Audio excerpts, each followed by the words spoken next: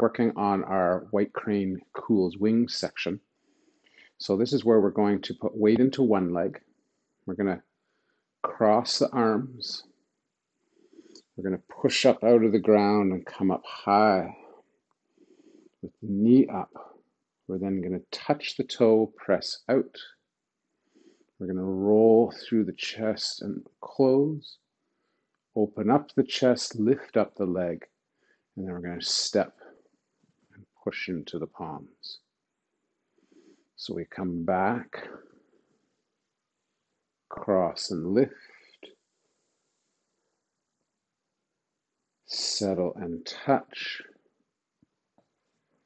We're going to roll forward, open and lift, settle and push.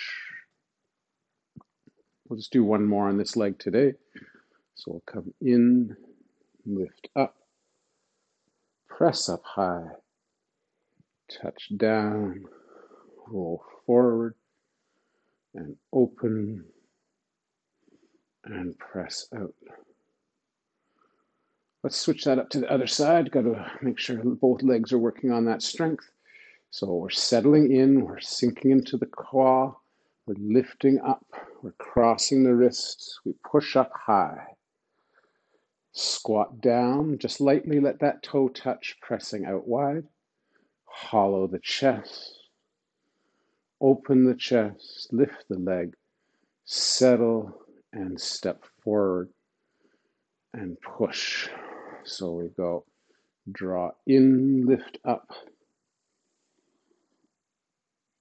touch out to the sides, roll, open, settle, and push forward. One more time.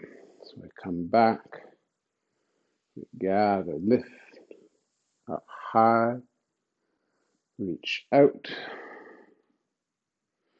beat the wings, lift the knee, and then step and push. Good. And walk that back in. Should be a nice workout on those legs and gain that coordination on opening and closing, and also the nice transfer of mass into that push.